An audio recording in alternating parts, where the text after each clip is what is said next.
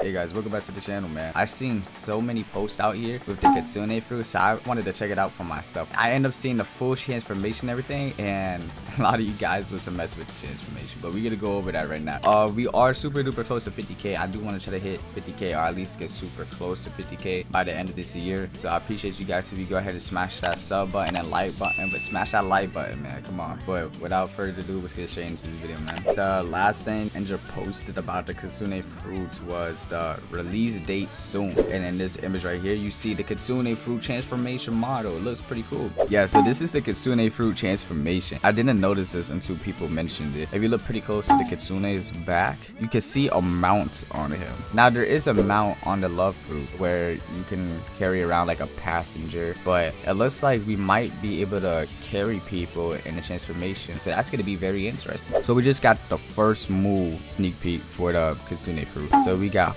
Foxfire Disruption, also known as the Tail Beast Bomb. So right here you see that Indra has 3 tails, and also it got the little 3 flames circling around him. It's like how you see in the transformation, you can see like the little 3 flames above the Kitsune. And also I did want to mention something about this image right here with the 3 tails. I was thinking 3 flames had something to do with the tails, and maybe like every like flame you get or something, the more tails gets added to the Kitsune transformation. That's just my little theory of what I think the 3 flame is going to be about. A lot of you guys have been asking about the release date. We have not gotten a release date. I haven't seen nothing about a release date. No one knows when the release date is going to happen. We got the fruit model, we got the transformation, we got the first signature move. So I think Kitsune Fruit can drop anytime, honestly. Like they said, they still polishing it up. It could honestly drop anytime. It could be dropping this Friday, this weekend, next week, we don't know, but it could be soon. How you guys feeling about the Kitsune Fruit after looking at everything, man? Comment down some of your thoughts. I'm gonna be reading them. Like I said in the beginning of the video, man,